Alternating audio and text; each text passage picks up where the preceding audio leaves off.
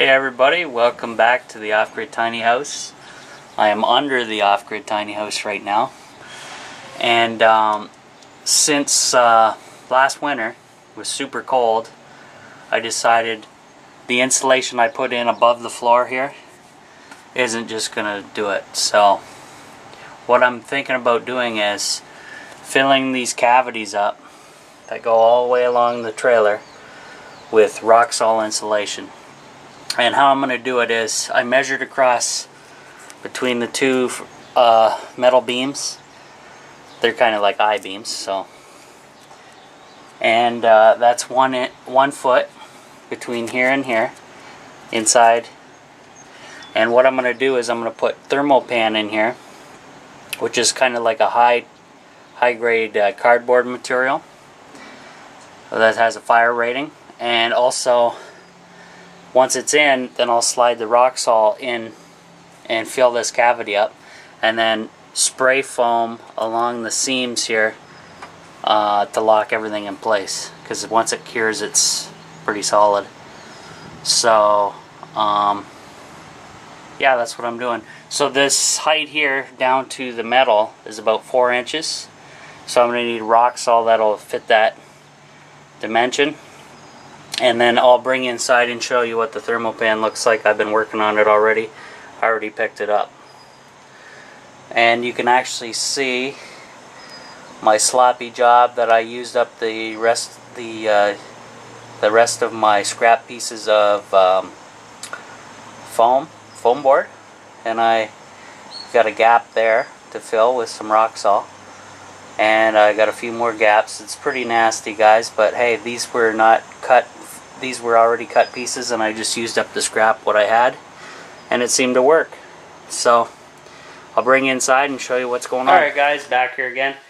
I'm just showing you what the Thermopan looks like. It's basically a reflective cardboard, high quality cardboard material with a fire rating.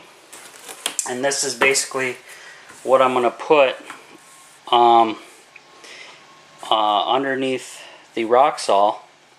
And then this will be sealed from the outside with spray foam to lock it into place, to make those cavities sealed with some more insulation. Because in the floor, I only use 2x4s. I didn't use 2x6s. So it's probably an R20 in the floor at most. Maybe a bit more because of the wood. But once I add some more insulation, it'll help with the house cooling and heating wise, so that's a good thing. So what I did was I made a template up. It's already been cut to 1 foot wide, and I just draw lines, trace the template, and I've been stacking them up here, and eventually I will cut them. I'm just going to do one box because there's 25 pieces per box, and I don't have the rock salt yet, so I want to see how far each one gets me. So that gives you guys a little update for now. Let me just check out the noise going on out here.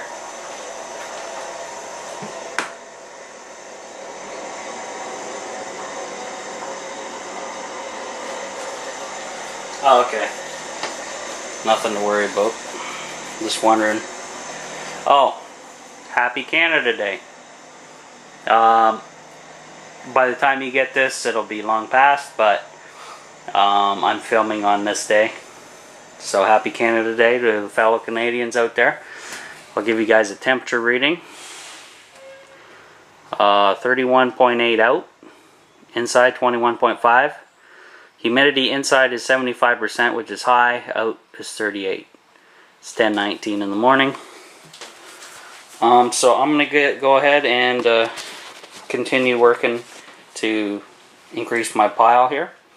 And I wasn't using normal scissors to cut this stuff with, so I just use sheet metal snips. And yeah, I'll be back in a bit. Thanks. Alright guys, back. Got about halfway through the pile here of the 25. I'm just going to show you how many I'm going to need lengthwise. So we have one here ready to cut, and if I hold it up against the wall here, you see it's touching the wall. That means I have 2 pieces of this, 2 lengths, and then one of them will be cut a little shorter to make it across all the way. So that solves that issue. And just to show you that, so it's going to take two of these to go crossways, and one end will be trimmed off to make it flush. And then any of the scrap I'm going to use, like these leftover pieces, won't go into the garbage because I use these at work. And then any other leftovers will go to help fasten up the foam I used up under there to that I used up, and there's some gaps under there, so I will definitely need that stuff for that. So I'm going to continue on here and keep on cutting away. Alright, see you shortly. Alright guys, back here once again. All the cutting is done for today, as you can see. And I kept my template over here separate, so if I need to cut any more stuff, then there it is. I put all the 1 foot long width pieces that are now cut back in its box, and I have my other scrap pieces separated. These aren't scrap though, they're going to be used at work, so nothing will be wasted, which is good. It warmed up, it's about 30.8, 22 out, and 73 humidity. Sorry, I didn't zoom in. About 11 o'clock. Took me about a good hour to do all that. My hand's getting sore from cutting. The aerial is, it looks, I never liked it hanging up there, but I'm going to see what kind of channels I get out by moving it around. Different positions. I'm thinking from that angle over this way, over the shower, the tail end over the shower, and then hopefully we'll figure out what the best way is for channels. And I might even pull this down and not have it up there, and I might mount it against the wall on an angle like this. I might have to move the fire extinguisher, but we'll see. I'm just messing around with stuff. Now my container, IBC totes, I did wash these out, and there's, as you can see, there's some mold growing inside of them now. I did not leave the cap off, which is a mistake, so the water couldn't go anywhere. It was stuck inside and made like a little fungus greenhouse petri dish. So now I opened up the lid off of this one. I can't get to the lid on the bottom one because it's underneath the other one right there. So I'm going to air this out. I'm leaving the windows open a crack like usual. Hopefully this helps get rid of the moisture level in the trailer now that it's going to be aired out and not basically held back. So I'm going to take off, guys. That's all I'm going to be doing for today. I'm going to have to go over to the hardware store next time I make the video, well, before I make the video, and basically pick up the rock salt insulation. And I'm going to have to talk to them about what R value do I need for that depth. It's 4 inches depth-wise, so they might not have that, and I might have to end up going with 2x6 type R value. In that case, I can just compress it a bit and that won't be a big deal.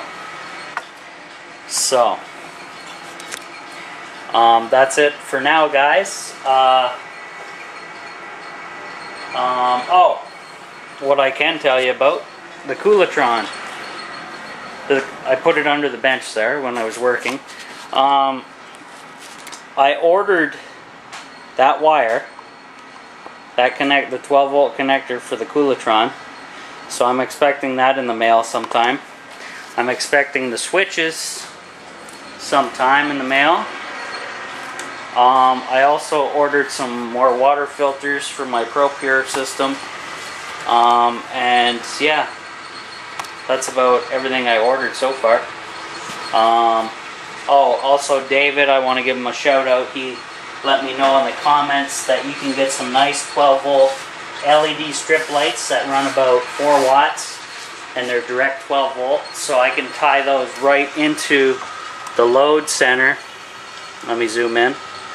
The load center of my charge controller, either any of the 5, and that can run right directly off the solar panels. And that will be a bonus, having some lighting in here.